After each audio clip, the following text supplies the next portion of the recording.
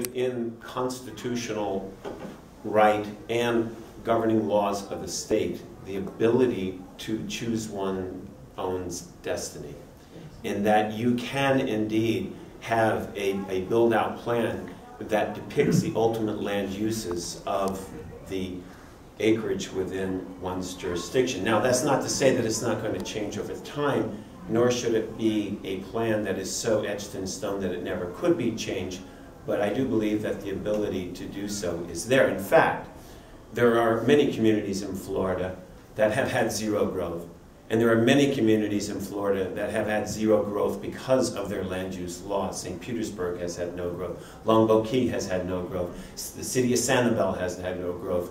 I can go on and on and on. There's a lot of examples out there of desirable places where people want to go, where the community has made a decision, this is the land use, and we're going to, we're just going to stick with it. It is unfortunate that every time that has been attempted in Sarasota, it has failed. Charles brought this map.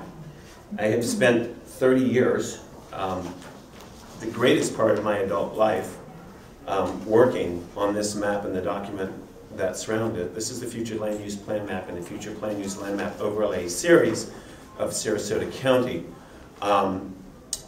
We are constantly saying we don't want to be like Tampa, we don't want to be like Fort Lauderdale, and we don't want to be like Miami. Well, the best way not to be like they are is don't do what they did. And frankly, we are. Not critical of Charles, but critical over the last 20, 30 years of land use planning. We are doing the identical thing that those communities did. So ultimately, people will stop coming to Sarasota.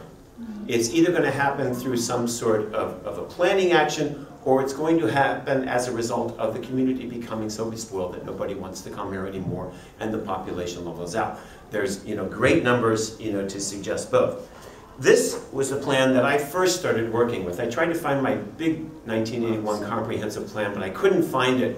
Well, I found it, but it's in a frame, and I didn't want to bring up a big old frame thing. I have every iteration of this plan framed, and I know I shouldn't say that. You think I'm sick. Anyways, this was an award-winning comprehensive plan, and probably would have been one of the greatest community plans in the history of comprehensive planning in the United States. What it did was recognize the need for compact urban development, transit-oriented development, efficient use of open space, efficient use of transportation, efficient use of utilities, and the need to preserve agriculture, floodplains, and environmentally sensitive lands. This plan can hold 10 times more people than this plan, by virtue of what Bill just said. It's not an artifact of how much development sprawls, but rather how efficiently used the development you have slated for development. This one had a very dense urban core within the city of Sarasota, where Sarasota definitely would have traffic issues. They would definitely have nightlife, and it would be a very, very vibrant place. And just like living next to an airport, if you did not want to live in a vibrant metropolitan area, it would be unwise to locate in a downtown. It also had a similar but a smaller one in Venice, a small hub in and around Sarasota Square Mall, and it also had a very, very large activity center in Northport.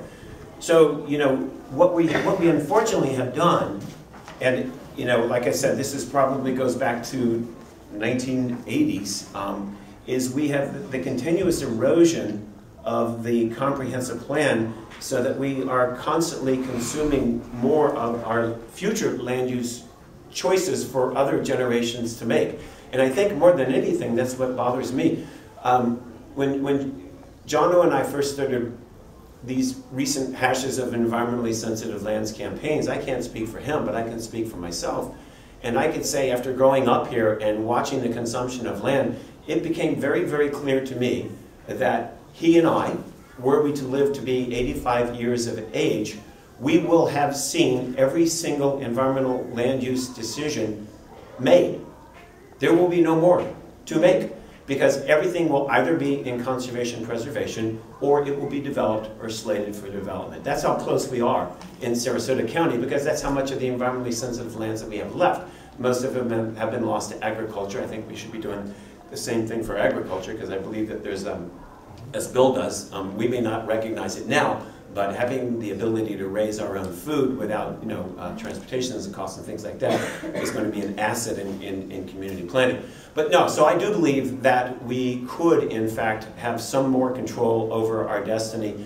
Keeping home prices down is always going to be a difficult task to do, as I explained before. I'm not a socialist. You know, I do believe in limits of government, but I also believe that there is costs associated with development, and as I said before, one of those costs is making sure that there are homes left, living quarters, not homes, or homes, but not necessarily houses, in those lower price ranges.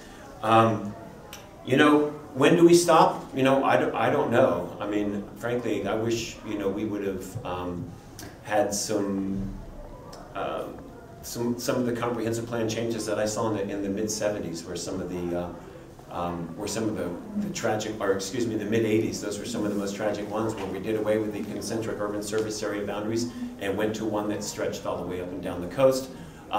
That is a clear reflection of what they did in Miami-Dade and Fort Lauderdale.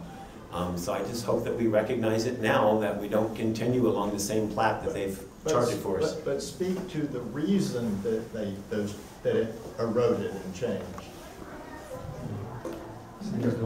Yes. Yeah. Go ahead. Yes. What is being overlooked here is the diversification of the economy. Right now, Sarasota's leading export product for our kids. If they graduate, they can't find decent paying jobs. The nature of our economy is generating low-wage service jobs. And the basic problem is because we haven't been able to attract and encourage clean light industry coming into this area. And over the last 10 years, about 2,500 acres of land that was zoned NEC for light industry has been changed to residential and commercial. And when you zone something from industry to residential, you get a one-time economic shot. Yes, the houses get built, people have jobs. But when you have clean light industry, what you get there is high-paying jobs for years and generations to come.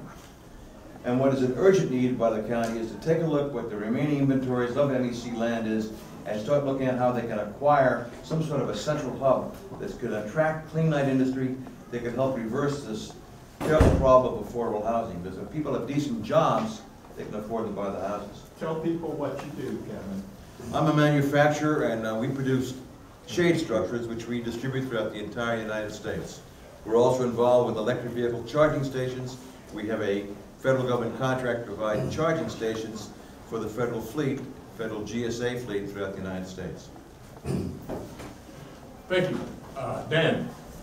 In recent times, the Sarasota County Commission has gutted the Sarasota 2050 plan to allow standard urban sprawl out east, has agreed last year unanimously by consensus to keep the 50% cut in transportation impact fees